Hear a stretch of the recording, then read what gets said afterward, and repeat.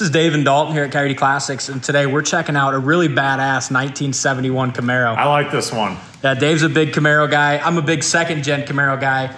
I love the split bumpers. This one's got them. And it's a real deal because it has the light on the inside. It's a good way to tell. Yeah, a lot of times, you know, the non-Z28s, they don't have that. And it just has a different look to it, yeah. Oh, and the color's beautiful. I haven't seen many in this blue with the black stripes.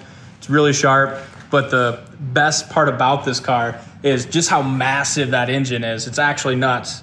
I believe the guys decoded it to a 454, but anyway, big block V8, and it just looks massive in that engine compartment. Serpentine belt. I see it's got power steering, which is always important to me, and power brakes. Yep, that's huge. Fiberglass hood. Yep. So with that lightweight hood, big cowl, you know, to fit that engine. Looks great. I don't see any cracks or anything in that fiberglass hood. Looks nice, but you know the gap is a little bit wider from the fender, but for a fiberglass hood, it really lines up pretty well. The big thing with this car, you know, we buffed it out. It's got a beautiful shine, but as we go around it, there's a few. You'll see some chips. There's a little chip there, a little chip there and there. I mean, this thing was built to drive and enjoy. I don't know what the hell. Murphy, we're trying to do a video here. That's insane, okay. Yeah. Chrome bumpers are nice. This thing's just got the look. I love the Z28 wheels on these second gens too. I was just gonna say that myself, you know, with BFGs, that's awesome.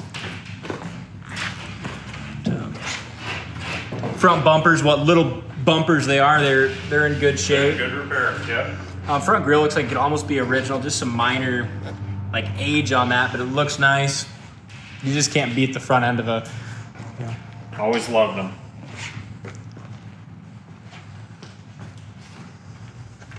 And some little stone chips down there behind that tire. This is a car too that looks like a show car from just a few feet away. Yeah, it's got a beautiful look, and door fits really well too. You know, besides like the few little rock chips. I mean, when I was doing photos of it today, you know, I didn't see any bubbles or blisters. Corner of the doors are nice. These doors fit well. You know, all the trim around the glass is in good shape as well. Front windshield's clear. Up over the roof looks good. This is super typical on any of these second gens. Seems like every one of them's got like a little paint crack there. You know, diagonal from the corner of the window.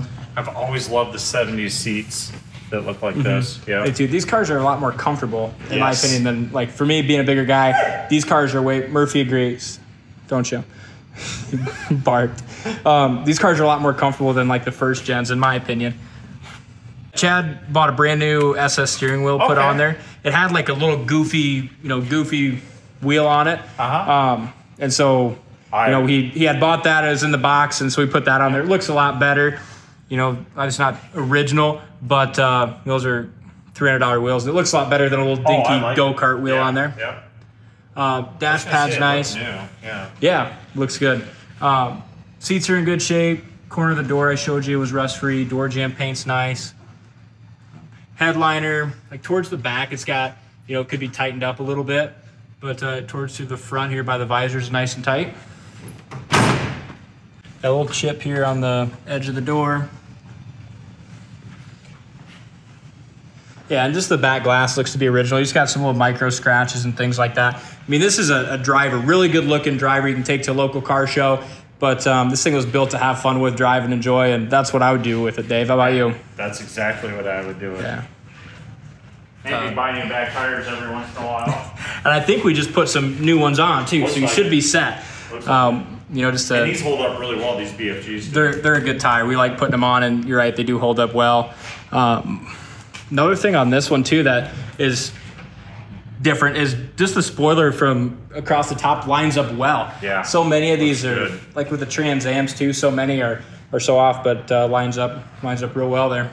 And it's that taller bumper. I like that rather than the short one. Yeah, there's kind of a debate going on. Chad likes the short one. I'm the taillights. I'm kind of right between. Yeah, taillights are awesome. So Chad likes what now? Chad likes the little short. Oh, short he does. one. Okay. I like the full size one. Yeah, my opinion changes with the wind. Sometimes I like the tall one. But look how cool this is right here. The design. It is damn cool. And how cool the taillights are. I think you just sold me on the tall spoiler, Dave. I know I did.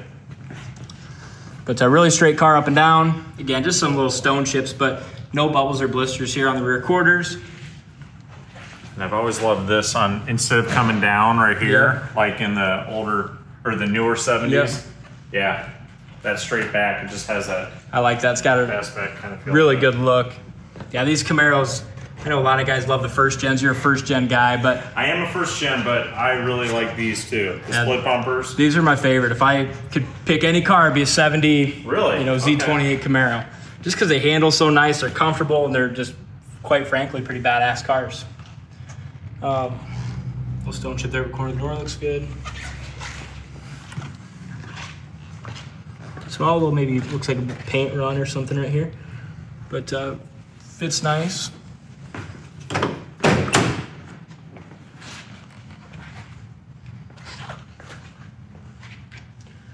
Door panels are in good shape. Just your minor, I didn't really see much for wear on this one at all. No cracks in the dash. I think they put a newer style radio in it, fits in the stock spot. It's got a B&M shifter, some aftermarket gauges there. But seats are in nice shape. Back seat looks nice as well, and they do have a couple speakers in the back package tray. This side doesn't, maybe very, very smallly has that little paint crack there. Sweet car. Should we, it's about 30-mile-an-hour wind, but should we brave the wind and take it down the road a little bit? Let's have some fun. So now we're behind the wheel here. Horn works. It's got a digital tack up here, which is pretty neat. Never really seen that before. Let's see what else. Got heater fan. Sounds like that's working, but the motor's too damn loud to tell for Yeah, certain. it is hard to hear. Radio, I'm sure will work, but a lot of times my problem is figuring these radios out. So every one of them's different. We're on AM right now. Yeah, this setup. And you also have, that's kind of nice too, Dave pointed out, you can plug your USB in, charge your phone or your aux. Carries really good oil pressure down here. 55 pounds, getting warmed up. The volt gauge works too. Another thing I noted with this car is the B&M shifter. I'll hand that over to you, Dave. Yep. But the B&M shifter, some of them are really kind of sloppy or hard to go into gear. Not this one. I mean, this one's really smooth. Reverse, neutral, drive. Works well. I can already tell this thing's gonna be a lot of fun too.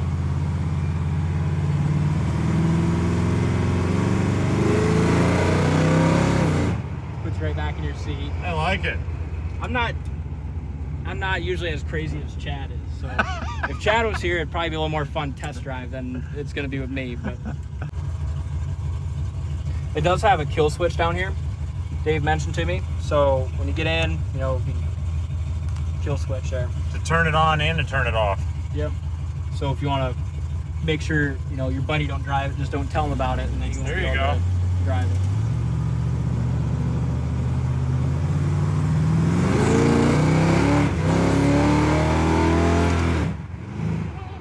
This thing is really, really fun. I think we were spinning the whole way there. That's a lot of motor. This is a 5560 right here. Goes down the road nice, and we got a 30-mile-an-hour wind, so really, for as windy as it is, it seals up nice in here. And I don't think you can hear the wind over the motor anyway. No, so. we also are. We do have an appointment where we're putting new exhaust on it. That'll come out the back, so we'll just keep having a little nicer sound. Won't be as loud here in the cab as far as that exhaust sound when we get that new full exhaust on it. But this thing is a lot of fun. This makes me want to put cookies in it.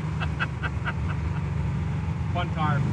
Check it out on the website, coyoteplastics.com. I'll put a link down in the comment section of the video. But this Camaro can get you in a lot of trouble and also put a big ass smile on your face. So, it will put a smile on your face for sure. Absolutely. Thanks for watching. We'll see you next time.